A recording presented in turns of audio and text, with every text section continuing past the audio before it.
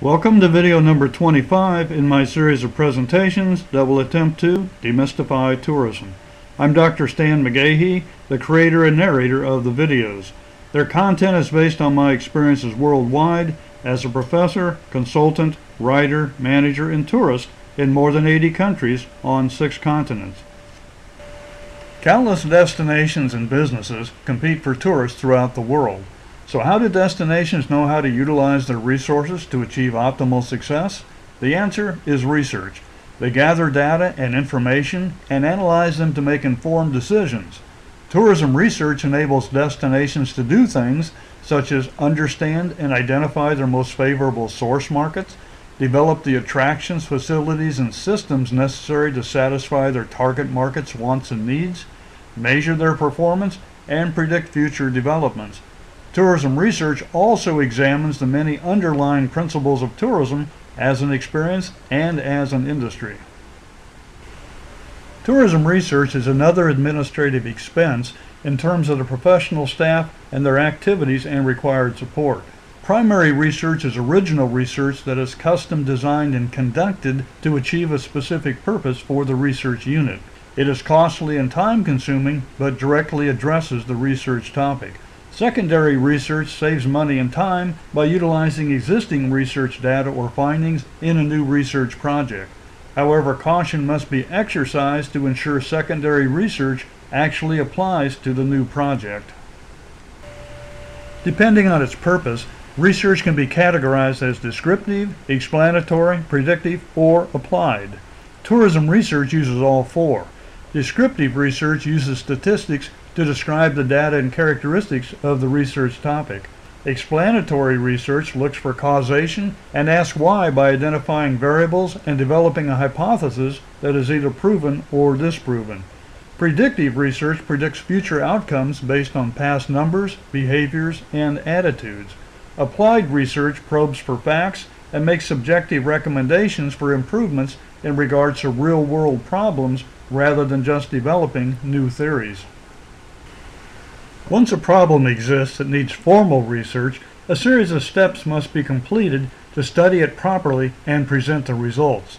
The following steps are typically used in the research process. Number 1, identification of research problem. What is being studied? 2, situation analysis, which is relevant background information. 3, informal investigation, which is enhancing the researcher's knowledge and creating possible hypotheses. 4, research design, which is finalizing any hypotheses, identifying variables, determining required data, and selecting methodologies. 5, data collection, which is conducting actual research procedures. 6, analysis and interpretation, which is coding, tabulating, analyzing, and interpreting collected data. 7, findings, which is recognizing new knowledge and its application. And 8, written report, which is the details of all research steps and their conclusions. Quantitative research is objective and involves hard data. It converts observations into numbers and then mathematically crunches them using a variety of statistical methods. Qualitative research is subjective. It relies on researchers' personal observations, interviews, and expert analysis, and is presented in a more expressive written form. It also allows for multiple viewpoints and a multicultural perspective. Broadly speaking, quantitative research is more of a science, and qualitative research is more of an art. Many research projects utilize both approaches to study various aspects of a particular problem. Surveys, also known as the questionnaire technique, are the most commonly used methodology in tourism research. They are based on the simple idea: if you want to know what people think, ask them. There are 3 types of surveys. 1, opinion, in which respondents express opinions, beliefs, attitudes, or evaluations about a topic. 2, interpretive, in which respondents are asked why they did something or made a particular choice. And 3, factual, in which questions elicit a specific factual response about a topic. Questionnaires can be administered via personal interviews, mail, telephone, or electronic devices. The questions may be open-ended or close-ended, and they must be free of bias. Open-ended questions are often used in qualitative research or at the end of a closed-ended questionnaire so respondents can provide additional information or thoughts about the topic. Closed-ended questions are easier to tabulate and often use a simple multiple-choice format. Respondents can also be asked to rank answers, assign numerical values, or select specific categories. The Likert scale is used to determine the degree of concurrence respondents have with a statement. Its 5 responses range from strongly agree and agree to neutral, disagree, and strongly disagree. In addition to questionnaire surveys, tourism research uses various other methods of inquiry. Number 1, focus groups bring together a cross-section of 8 to 12 people to discuss a topic such as tourist motivations. 2, the Delphi method consists of tourism experts being surveyed about a topic with various rounds of questions being asked until a consensus is reached. 3, observations study topics as they occur in real-life situations. And 4, experiments examine the effect of a dependent variable when an independent variable is manipulated by a researcher in a controlled situation. Most tourism organizations, ranging from convention and visitors bureaus to national tourist offices, collect data on their destination and then analyze and publish them in monthly, quarterly, and annual reports.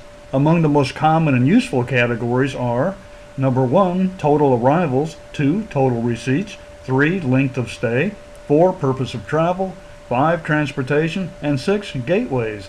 Most of the data is broken down by time frames, source markets, and major markets, plus comparisons with the previous month, quarter, and year, tables showing changes over multiple years, and rankings by multiple source markets. Many categories also include data on tourist characteristics such as age, gender, occupation, motivations, activities, and spending patterns. NTOs also research outbound tourism using many of the same categories in order to determine the country's overall tourism balance. Most data used by tourist offices are collected and reported by government agencies and tourism suppliers.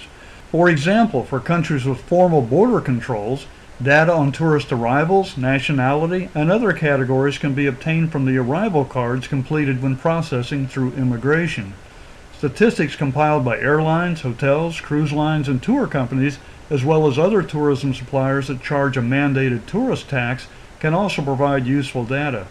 In other situations, questionnaire surveys with sufficient sample sizes are used. Research is gathering data that, when analyzed, create new knowledge that helps solve a problem, measure performance, make improvements, explain a concept, or plan for the future. Tourism research is available in many tourist office reports, in numerous tourism journals and technical reports, and at tourism conferences worldwide. Private companies such as Smith Travel Research collect data and create regular reports available for a fee.